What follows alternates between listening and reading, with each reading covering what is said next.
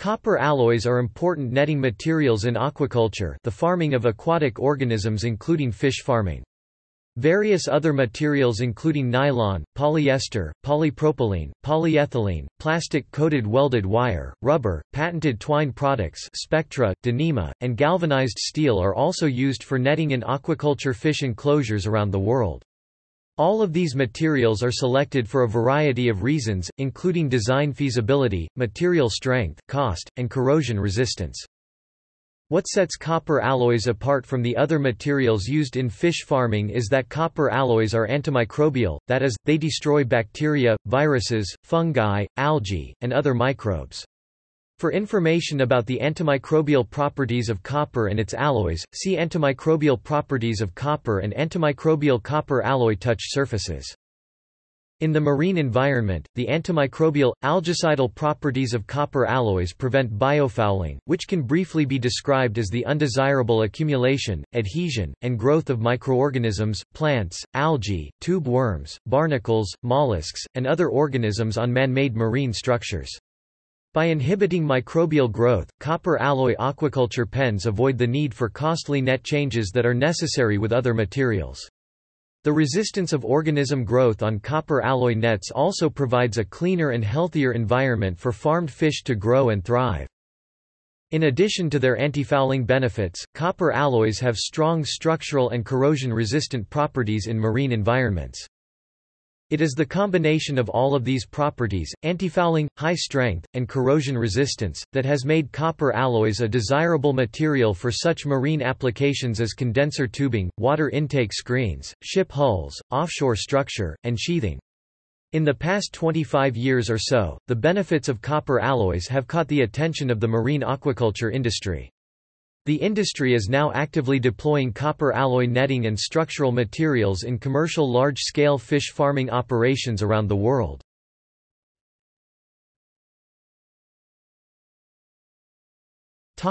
Importance of aquaculture. Much has been written about the degradation and depletion of natural fish stocks in rivers, estuaries, and the oceans, see also overfishing. Because industrial fishing has become extremely efficient, ocean stocks of large fish, such as tuna, cod, and halibut have declined by 90% in the past 50 years. Aquaculture, an industry that has emerged only in recent decades, has become one of the fastest growing sectors of the world food economy. Aquaculture already supplies more than half of the world's demand for fish. This percentage is predicted to increase dramatically over the next few decades.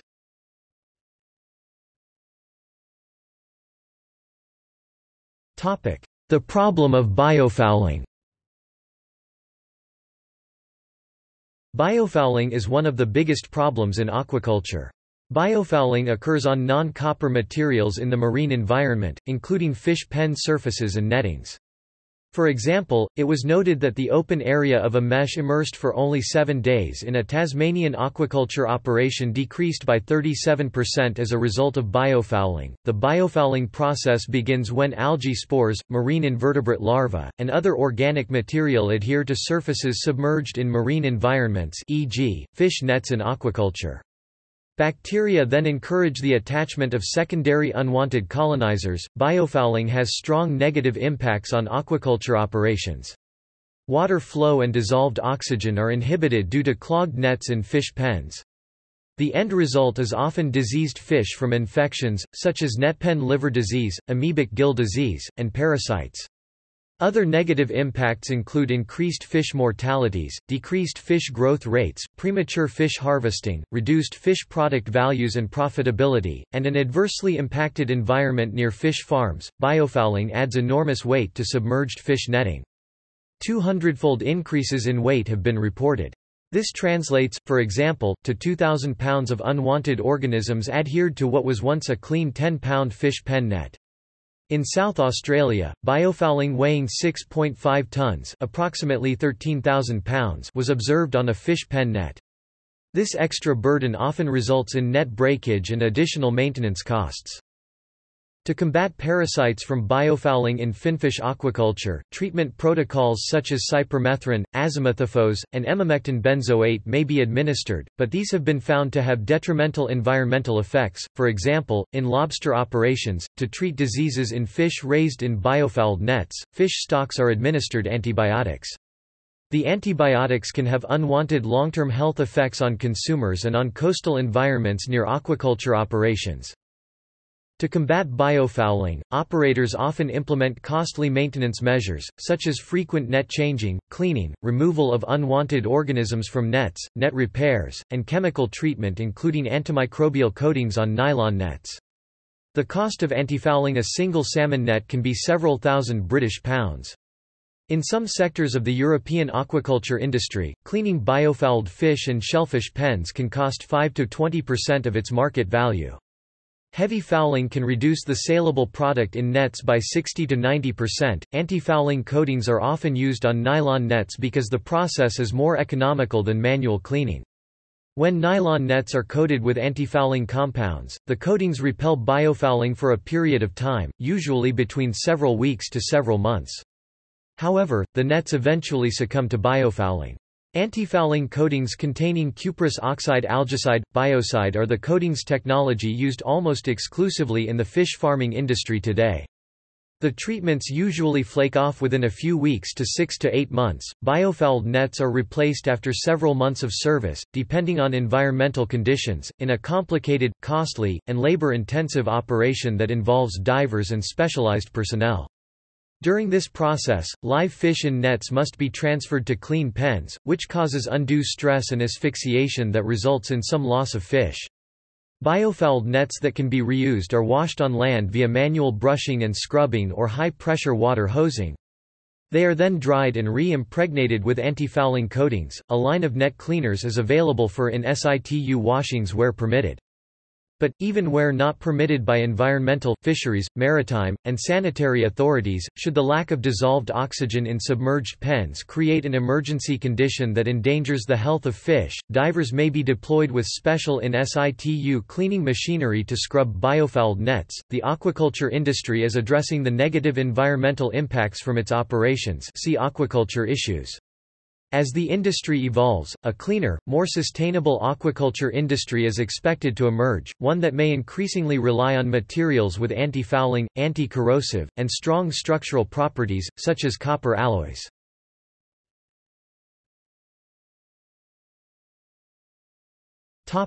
Anti-fouling properties of copper alloys.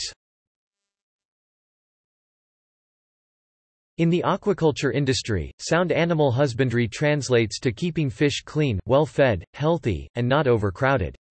One solution to keeping farmed fish healthy is to contain them in anti-fouling copper alloy nets and structures. Researchers have attributed copper's resistance to biofouling, even in temperate waters, to two possible mechanisms: one, a retarding sequence of colonization through release of antimicrobial copper ions, thereby preventing the attachment of microbial layers to marine surfaces, and, two, separating layers that contain corrosive products and the spores of juveniles or macro-encrusting organisms. The most important requirement for optimum biofouling resistance is that the copper alloys should be freely exposed or electrically insulated from less noble alloys and from cathodic protection. Galvanic coupling to less noble alloys and cathodic protection prevent copper ion releases from surface films and therefore reduce biofouling resistance. As temperatures increase and water velocities decrease in marine waters, biofouling rates dramatically rise. However, copper's resistance to biofouling is observed even in temperate waters. Studies in La Herradura Bay, Coquimbo, Chile, where biofouling conditions are extreme, demonstrated that a copper alloy 90% copper, 10% nickel avoided macro-encrusting organisms.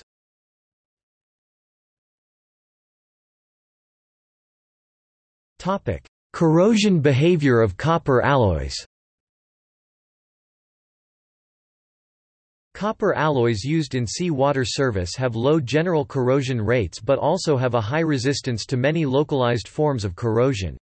A technical discussion regarding various types of corrosion, application considerations e.g., depth of installations, effect of polluted waters, sea conditions, and the corrosion characteristics of several copper alloys used in aquaculture netting is available, i.e., copper-nickel, copper-zinc, and copper-silicon.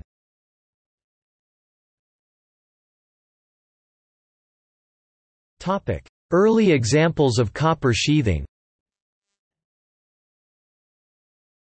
Prior to the late 1700s, hulls were made almost entirely of wood, often white oak. Sacrificial planking was the common mode of hull protection. This technique included wrapping a protective 1/2-inch thick layer of wood, often pine, on the hull to decrease the risk of damage. This layer was replaced regularly when infested with marine borers.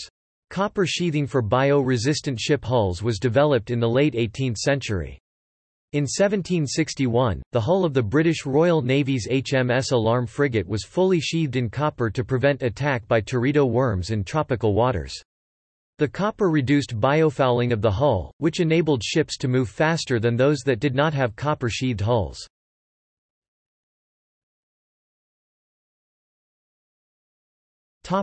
Environmental performance of copper alloy mesh. Many complicated factors influence the environmental performance of copper alloys in aquaculture operations. A technical description of anti-biofouling mechanisms, fish health and welfare, fish losses due to escapes and predator attacks, and reduced life cycle environmental impacts is summarized in this reference.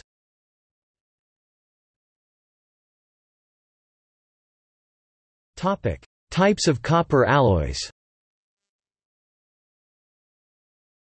Copper-zinc-brass alloys are currently 2011 being deployed in commercial-scale aquaculture operations in Asia, South America and the U.S. Hawaii.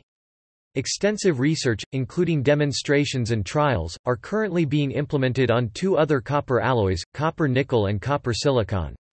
Each of these alloy types has an inherent ability to reduce biofouling, pen waste, disease, and the need for antibiotics while simultaneously maintaining water circulation and oxygen requirements. Other types of copper alloys are also being considered for research and development in aquaculture operations. The University of New Hampshire is in the midst of conducting experiments under the auspices of the International Copper Association to evaluate the structural, hydrodynamic, and antifouling response of copper alloy nets. Factors to be determined from these experiments, such as drag, pen dynamic loads, material loss, and biological growth, well documented for nylon netting but not fully understood for copper-nickel alloy nets, will help to design fish pen enclosures made from these alloys. The East China Sea Fisheries Research Institute, in Shanghai, China, is also conducting experimental investigations on copper alloys for ICA. Copper-zinc alloys. The Mitsubishi Shindo Co., Ltd., has developed a proprietary copper-zinc brass alloy, called UR30, specifically designed for aquaculture operations. The alloy, which is composed of 64% copper, 35.1% zinc, 0.6% tin, and 0.3% nickel, resists mechanical abrasion when formed into wires and fabricated into chain link, woven, or other types of flexible mesh. Corrosion rates depend on the depth of submersion and seawater conditions. The average reported corrosion rate reported for the alloy is to date, in over 10 years of aquaculture experience, chain link mesh fabricated by these brass alloys have not suffered from dezincification, stress corrosion cracking, or erosion corrosion.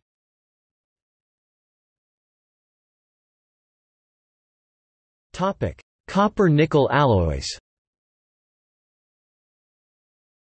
Copper-nickel alloys were developed specifically for seawater applications over 5 decades ago. Today, these alloys are being investigated for their potential use in aquaculture. Copper-nickel alloys for marine applications are usually 90% copper, 10% nickel, and small amounts of manganese and iron to enhance corrosion resistance.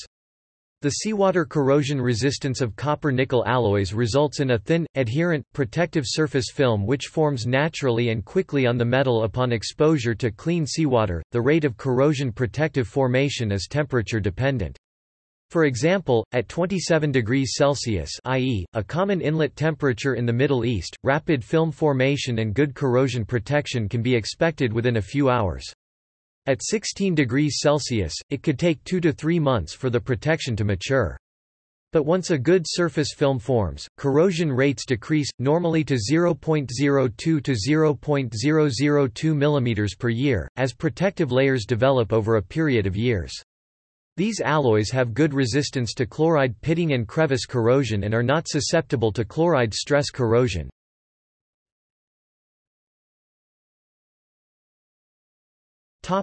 Copper-silicon alloys. Copper-silicon has a long history of use as screws, nuts, bolts, washers, pins, lag bolts, and staples in wooden sailing vessels in marine environments. The alloys are often composed of copper, silicon, and manganese. The inclusion of silicon strengthens the metal. As with the copper-nickel alloys, corrosion resistance of copper-silicon is due to protective films that form on the surface over a period of time. General corrosion rates of 0.025 to 0.050 mm have been observed in quiet waters. This rate decreases towards the lower end of the range over long-term exposures, e.g., 400 to 600 days. There is generally no pitting with the silicon bronzes. Also, there is good resistance to erosion corrosion up to moderate flow rates. Because copper-silicon is weldable, rigid pens can be constructed with this material. Also, because welded copper-silicon mesh is lighter than copper-zinc chain link, aquaculture enclosures made with copper-silicon may be lighter in weight and therefore a potentially less expensive alternative. Luvata Appleton, LLC, is researching and developing a line of copper alloy woven and welded meshes, including a patent-pending copper-silicon alloy, that are marketed under the trade name Seawire. Copper-silicon alloy meshes have been developed by the firm to raise various marine organisms in test trials that are now in various stages of evaluation. These include raising cobia in Panama, lobsters in the U.S. state of Maine, and crabs in the Chesapeake Bay. The company is working with various universities to study its material, including the University of Arizona to study shrimp, the University of New Hampshire to study cod, and Oregon State University to study oysters.